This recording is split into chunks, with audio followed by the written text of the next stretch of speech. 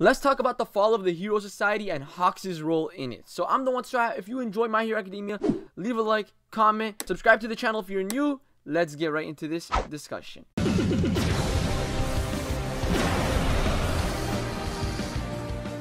First of all, I want to talk about HAWKS, just why he's in the story, okay? Because if the main goal, you have to understand the main goal for My Hero Academia is it's going to be Deku's going to be the greatest hero of all time. And Deku's going to fight Shigaraki, who's probably the main antagonist. And they're probably going to clash, and that's going to be the final fight.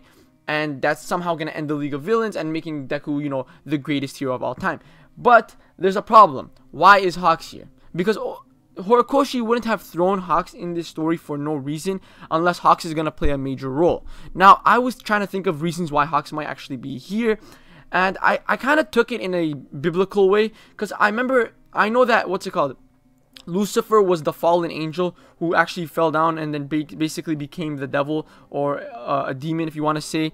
So you could kind of look at HAWKS in that perspective as well. So, for example, let's say HAWKS is Lucifer, right? So HAWKS is a hero.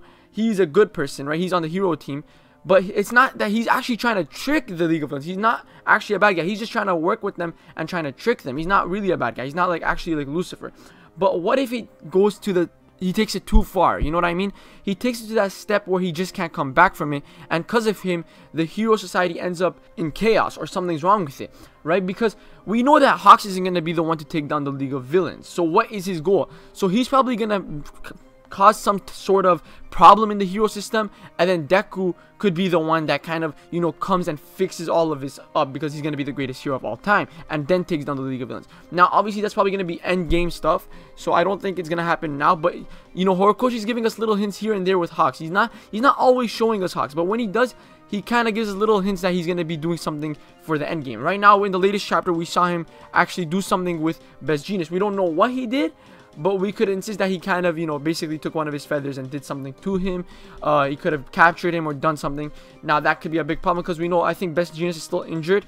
So HAWKS is doing stuff behind the scenes for the League of Villains, but he thinks, in his head, he thinks he's using them, when in reality, it might be them actually using him, and they know that, you know, because they don't trust him fully. They keep telling him to do these tasks, and after he does these tasks, they still give him more and more tasks. But Dabi did say this is going to be your final task or something like that. Because other than that, any way you look at it, there isn't really much HAWKS could do in this story. I love HAWKS. He's one of my favorite characters. I might even do a full discussion just based on HAWKS, just because of how cool of a character he is. If you guys want that, let me know. Leave a like, comment, subscribe. As I said, comment about it. Comment me if you want a full HAWKS discussion. I don't think HAWKS is gonna join up with the League of Villains. I saw someone on Twitter saying, "Oh, what if HAWKS joins the League of Villains?" Right? He's doing all this and he's on the hero side, but then he ends up by accident just he kind of understands their ideals, and then he wants to join them as well. I don't think that's gonna be the case. I think HAWKS wants to take them down, but the problem is then there's Deku, and Deku should be the one that takes them down, because, you know, Deku's the main character, the protagonist, and it's his story, so it has to be Deku that takes them down.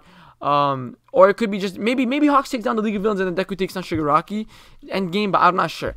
But other than that, I wonder what you guys think of HAWKS. What's his story in this? What's his part in this story? Other than that, I'm the one StrawHat. As I said in the beginning, make sure to subscribe, leave a like, comment for more My Hero Academia content, and I'll see you guys next time. Peace out, guys.